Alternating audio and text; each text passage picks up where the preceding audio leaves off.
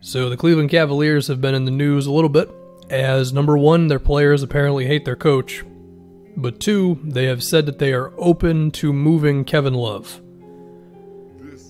Now, I don't know if that means they're actively shopping him. I don't know if that means we can guarantee he's going to get moved, but it seems like there's a possibility, right? Personally, I think the idea of keeping him and having him be like a veteran who can help Garland and Sexton was an idea, but you know, they're 5-16, and you know, I get it. You get some stuff back for him, all that stuff.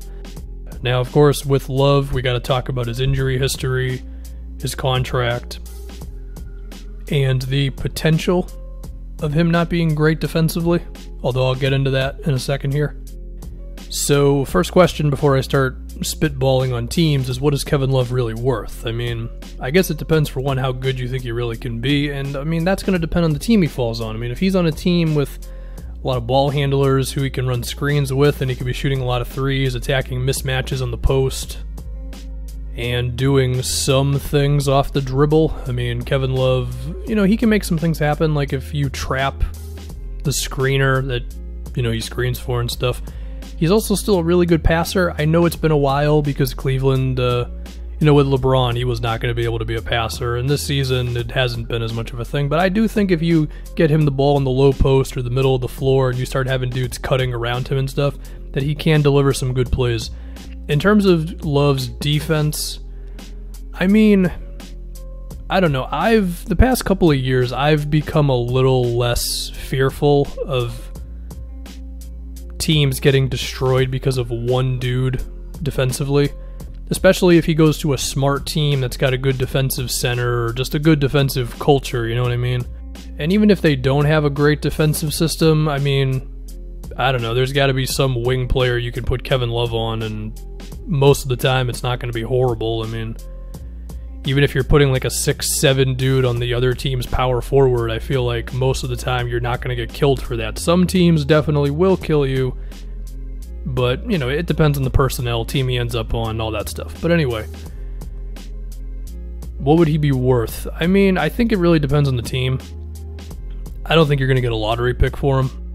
So anyway, let's dive into this. You know, the first one that I at least had a thought about, if we're starting with the Eastern Conference, because I always start with the East for some reason, was actually Miami. I think the fit would make sense. The contracts would basically be James Johnson and Myers Leonard. That would allow Cleveland to get out of Kevin Love's money in 2 years, but neither one of those guys are really high potential dudes. And in terms of draft picks, I don't think Miami could even trade this one right now because of the whole protections. So yeah, moving on, still in the Eastern Conference. Would it be insane to say the Brooklyn Nets?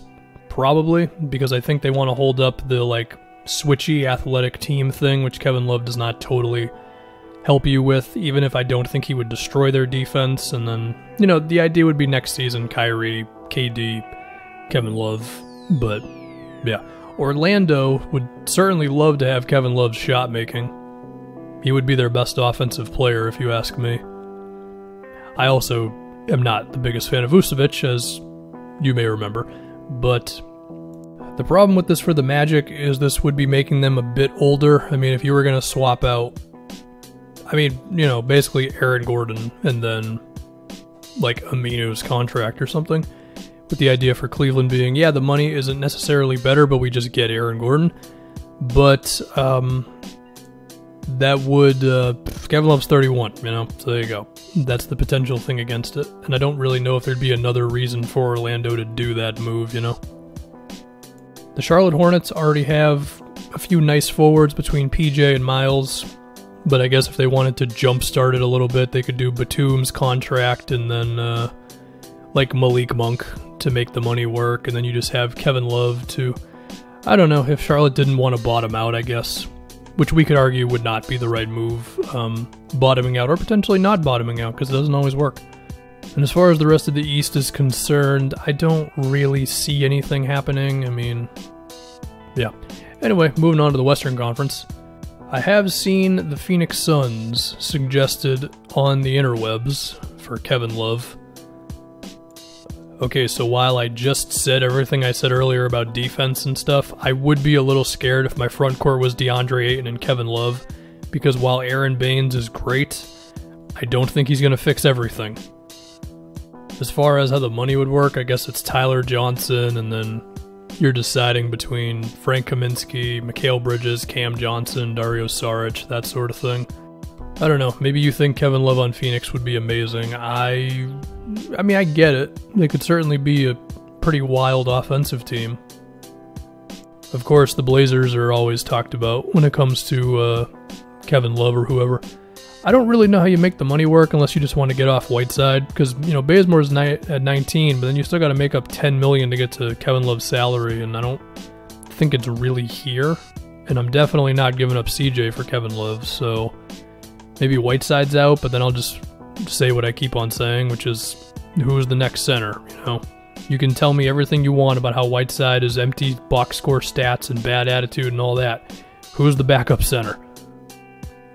And then between Sacktown, the Grizz, the Pelicans, and the Warriors, I don't really see it. So, yeah. I don't think every single team in the league could use Kevin Love.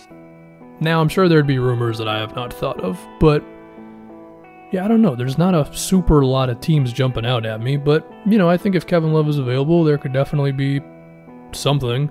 I guess another thing to talk about is, like, what would Cleveland really want? Not what they would get, which, you know, I already talked about, but, like, would they want one legit young player who could be something? Because, I don't know, man. I feel like you're not going to get both for Kevin Love. I really don't think you're going to get a first that you feel good about and a young player where you're really excited about that guy. Like, you know, I mentioned Malik Monk earlier. I feel like it had to be one of those guys. Malik Monk, Dario Saric, just a young dude who's been around a little bit and hasn't really taken off, but they could if you put him in the right thing. So yeah. Now, there is one more move that I have not thought of. I saw this on the internet, and I figure, why not? So, it's back to the Blazers, okay? The Blazers, of course, season's not going great.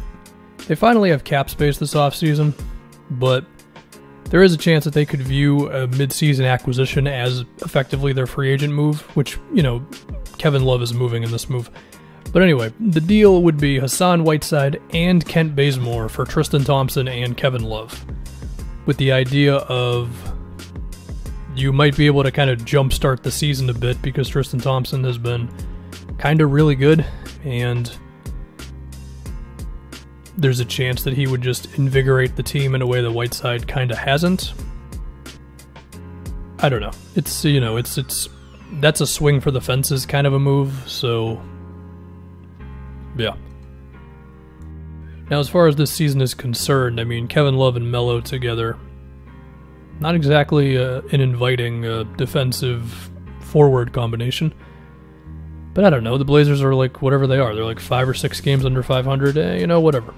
If you make me say I don't really think that move would happen, I guess because I'm probably not going to do another video on the Cavs, unless Kevin Love gets moved, of course, I might as well just talk about like the team itself a little bit. I don't think there's too much to really discuss besides Garland and Sexton. Garland continues to be bad. At the same time, you could argue he's gotten a little better throughout the season, just kind of adjusting to the NBA game. I think it's more of that than anything with him right now. As far as Sexton is concerned, he continues to look like a pretty good scorer. I do wonder if this Cleveland team is going to kind of have to do what Phoenix did, where you just sign Rubio.